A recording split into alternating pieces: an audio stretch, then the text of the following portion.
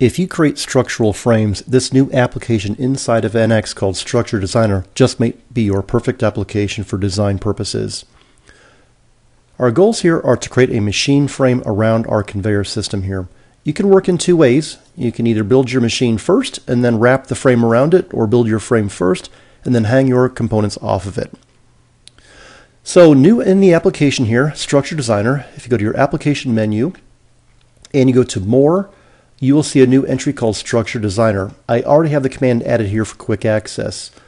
Once you add that access that command, you will find commands for a new structure, construction commands, member commands, visualize, and a few other things. Also, there is a new navigator here just for Structure Designer. How the system works is in your top level assembly, the system will automatically create a subassembly to the naming of your choice, and anything that you create will automatically be placed in that subassembly. How you create this is with the new structure command. You specify the up direction, and I'll show you why you need that a little later on, your shapes catalog, and your name. Once you've done that, it will create the subassembly for you and automatically make that your active subassembly. Now, anything I add, whether it be sketches or members or specialty features like mounting feet, will automatically be placed in that and managed using the navigator.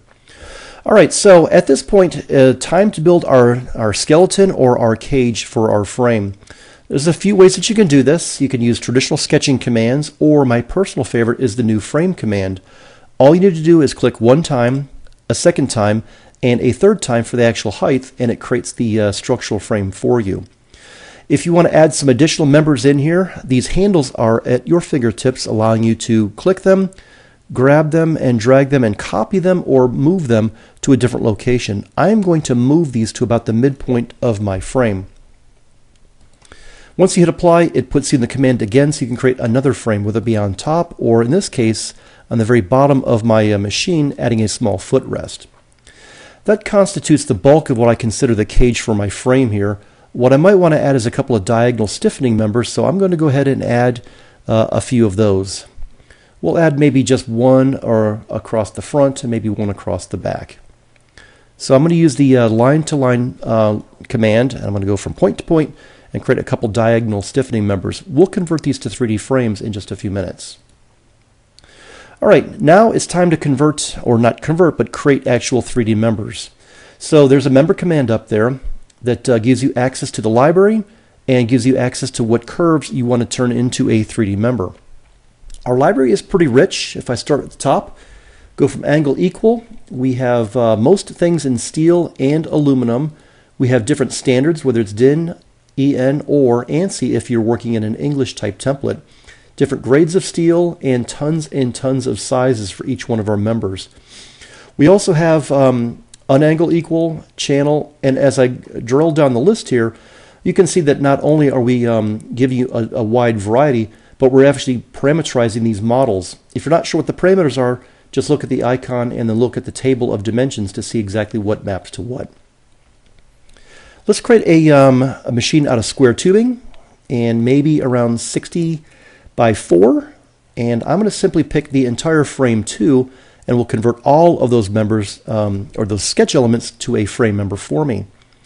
Now, as it's creating these unique members and adding them to my tree, the system is smart enough to know what side to add the material to. I have a rule set up that says always add the material to the inside, and the uppermost members, I want you to miter those and butt everything else. Hence why we needed the up direction. Now we have some very intelligent system that can kind of infer what you want based on some known geometric conditions. Now we put a miter at the top and we buttered everything else. If you don't like that, I will show you how to change that in just a few minutes. Let's add some more members to the very bottom. Let's add some angle equal to the very bottom. So I'm going to simply pick the sketch. And first thing first is it's not the right size. So let's go ahead and change that size to something else, like maybe, I don't know, 45 by 3.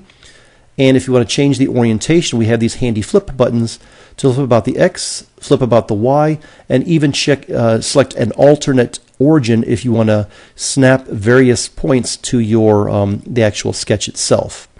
I'll put this right in the center, and that's probably going to be good enough, and we'll go ahead and pick more sketch elements. The system automatically applies those parameters to the next sketch element, so you don't have to sit and orient this thing every time. All right, last but not least, these diagonal stiffening bars. Let's go ahead and create maybe some round tubing for those.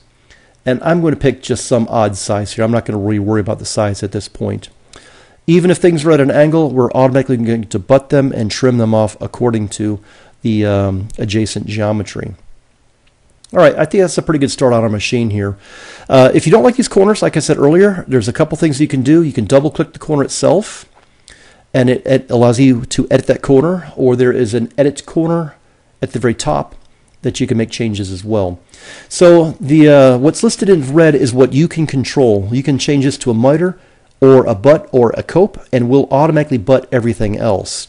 If you want to reconfigure what gets butted to what, just simply pick that and move that up or down in the list to get a very, very different look and feel of your actual corner itself.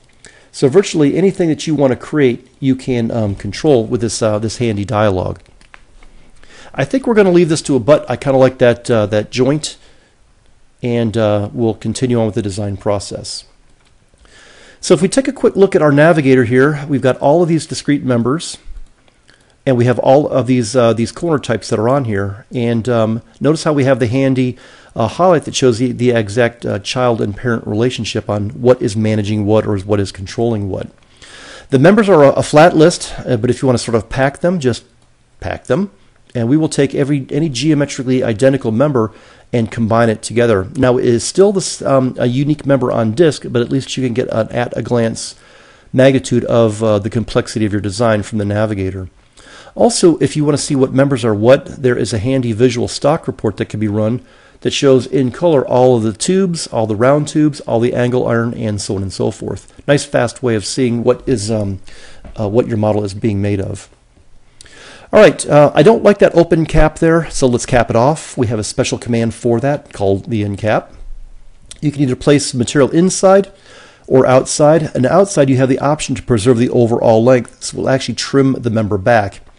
And we will add a chamfer of about maybe 7 millimeters, and we'll simply pick that face, and the system will do the rest. And I'm going to hit the OK button, and we have our end cap. And notice how it trimmed the faces off there. All right, now if you want to stiffen some things up, we have a gusset command that does that, kind of like a corner stiffener. All you need to do is simply pick the faces, and the system does the rest. Now we have options for triangular, with a nose, square, rectangular, and you can even control the parameters or the sizes of everything with this table of dimensions. You can even control the thickness, whether it goes to both sides, the inside, the outside, and you can even kick it over to one side or the other, depending on what your actual design conditions are. We'll rotate this over, and we'll add a couple more gussets to the inside of our model. That's probably going to be good enough for right now, a good stiff corner. All right, at this point, let's make sure our model is actually going to work or not run into our conveyor system. So what we're going to do, we're going to make our top level assembly our work part. We are going to go to modeling and then activate animation designer and hit the play button.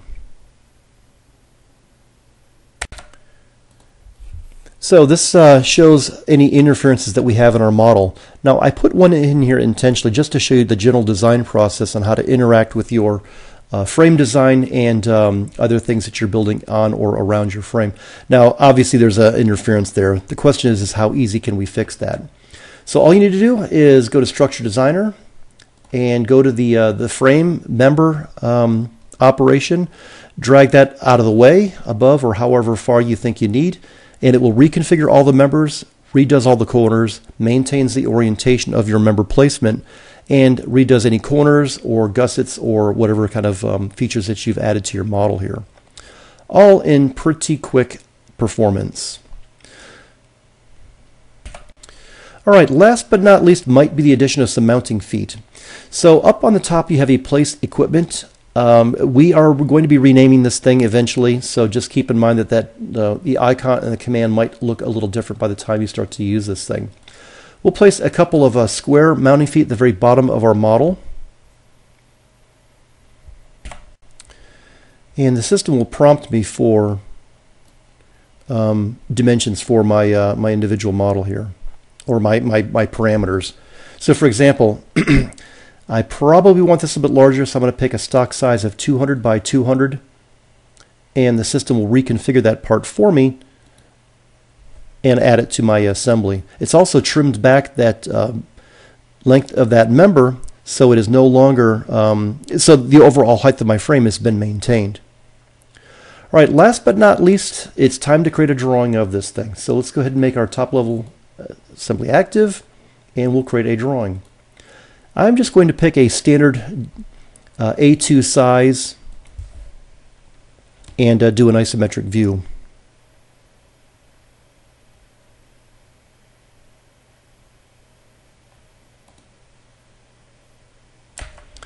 I'll change my scale to 1 to 10, and let's go for a trimetric view. And we'll place this somewhere on our convenient on our sheet. Now that our view is placed, let's add a parts list. I already have my parts list customized. It includes a cut length option, and you can see from the dialog or the table that as I highlight something, it shows you not only the member, but actually shows you the true cut length as well in millimeters. If you make frames, check out Structure Designer. Thanks for watching.